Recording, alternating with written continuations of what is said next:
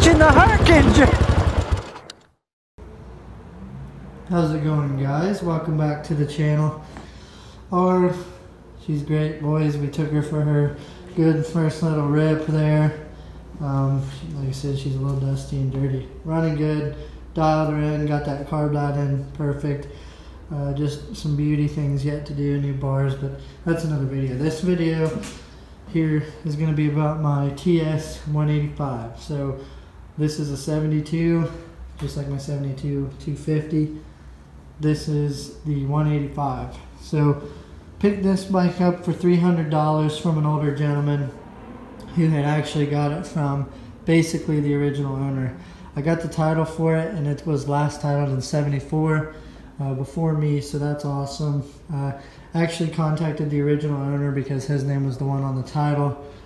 He told me that he used this bike as just an off-road dirt bike, a little bit on the road, but mostly as an off-road bike, which I thought this was kind of cool. Old school brake snakes made out of chains. There's one on the brake and one on the shifter. So this is a 72. It's got 1,800 original miles. Now when I got it, it was locked up. Side story, I bought this because that bike needed some parts, mainly the headlight. And if you're familiar with these TS's, they were a sealed beam, but they're flat on the bottom. So they're very hard to find.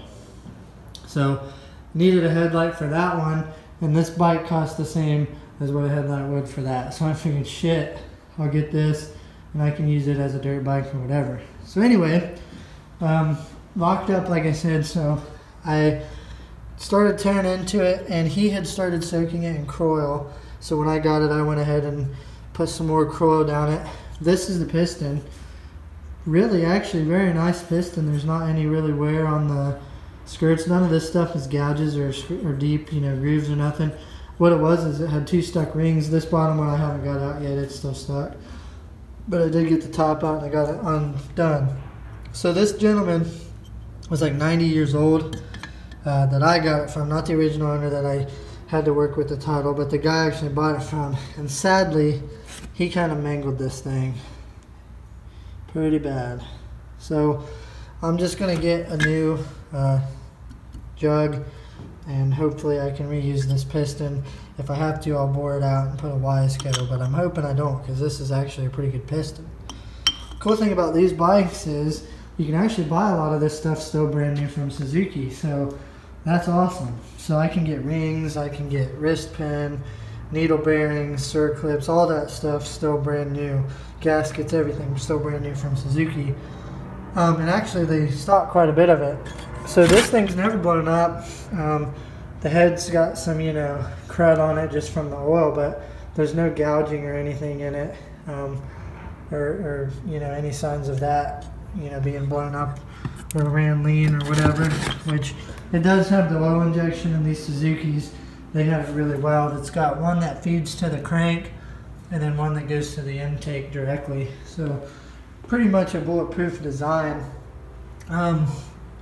Carburetor, I'm going to clean it all up. But, yeah. But anyway, as you guys can see, it's still got oil in the tank under here. Not sure. It looks like they ran clots in it, man, with this red tint. Not sure. But, she's dirty. She's been sitting in a barn. He said, the guy that I got it from, he said he owned it a short time, but the dude that had it originally said it had sat for about 25-30 years. So he got it when he got out of the service in 74, so or 73. He said it was only a year or two old, so 73 or 74. But anyway, it's been just sitting in a barn, and I'm not really looking to take this one to as nice as that. I'm mostly looking at this to use as a dirt bike. I probably will tag it just so if I want to run up the road from trail to trail or whatever, I can do that as well. But I kind of like the patina on this bike. I don't know, I just think the mold enduros with the patina on them is kind of neat. So, I'll clean it up and all, but obviously it's got some, major damage to the chrome and frame and stuff, so I'm good like that. But it's a low hour motor, I can tell, because everything's normal here. There's no play. and a little bit side to side like normal, and it rolls over nice and smooth. So good there. Yeah, so everything else, tank over here, you know, she's not bad. No major dents. There is one little one on the other side, but nothing major. But you can tell she spent some hours on the trail from his leg wearing that paint off of there. So, you know, but yeah, I mean, this thing's still pretty clean, the slide. Nothing was froze up, surprisingly, on it, so that was kind of cool. I do have the key. I just don't know what I did with it, whether it's upstairs or in the truck somewhere, but I mean, you know, he said that they made these pegs for it, tigged them, so it's got some more aggressive pegs. Pretty neat how it's set up like an old enduro bike. So that's the project right now, guys. We're working on the 82 as well, but I just wanted to make a video of my TS185 here. And I will probably make some more videos of this as we get down to the nitty gritty. So that's where we're at. We're gonna get a new cylinder, well, used one, but get a good cylinder that's not all mangled. Try to put new rings and reuse this piston. We'll hone it, obviously. Clean up the head, clean the carb, and honestly, I think she'll be pretty close to running. So that'll be sweet. So stay tuned for that, guys. Let me know what you think down below. We're going to get back to making some edited videos here with the intro and all that jazz just real soon. So hang on to that. We're just getting back into it. So quick shot view. You know, nothing too elaborate here, but kind of cool.